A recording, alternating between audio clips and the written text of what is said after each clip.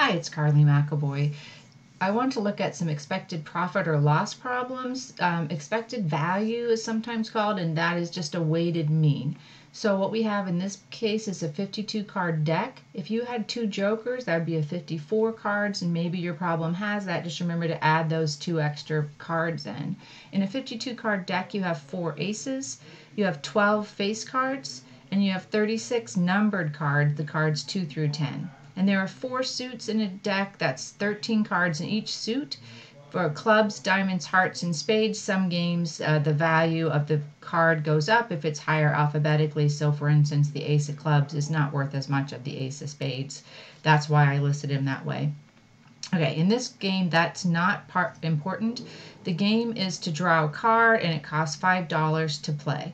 So if you draw a face card, you get $7. There are 12 face cards, so 12 times you would get $7. If you draw an ace, you get $10. There's 4 aces. And if you draw a red 7, you get 20. And remember, there's going to be 2 red 7s, so that can happen 2 times. But for all the other cards, you get nothing. So what is your expected profit if you're playing this game? To find that, you're going to take the amount you're going to win times the number of times you expect to win that. So $7 times 12 because there are 12 face cards. Then $10 times 4 over 52, should have said over 52, because there are 4 aces. Remember, our denominator is the total sample space. We have 52 cards altogether. And then we have a chance to win $20 2 times if we draw one of those red 7s, 2 out of 52.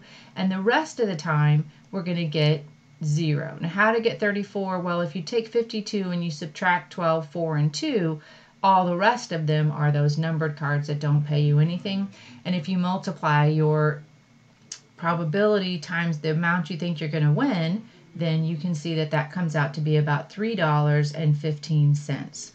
So that's what the expected payout is. Obviously, you never win $3.15, but that's the average amount that you win when you play that game. But it costs $5 to play. So if you subtract your cost from what the payout is, $3.15 minus $5 means that as a player, you're going to lose $1.85 every time you play on average. Remember, you never lose $1.85.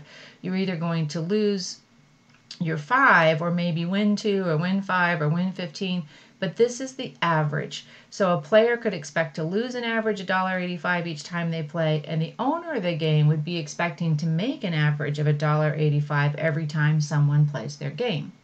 Okay, now for the spinner game, we have a circle that's broken up into 8 sectors, and it costs $10 to play, and the payouts are if you land on green, you get nothing, on blue, you get 10, on yellow 15, and on red you get 18. So these are broken up into 8ths, so we can see that we get green 3 out of 8 times, and we get nothing when we land on that. We get blue 2 out of 8 times. We get $10 for that. We get $15 when we land on yellow. That's 2 out of 8 times for that.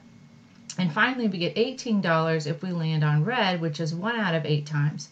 And if you multiply all that out and round, I think it actually goes to exactly 8.5, you win $8.50 on average when you play this game.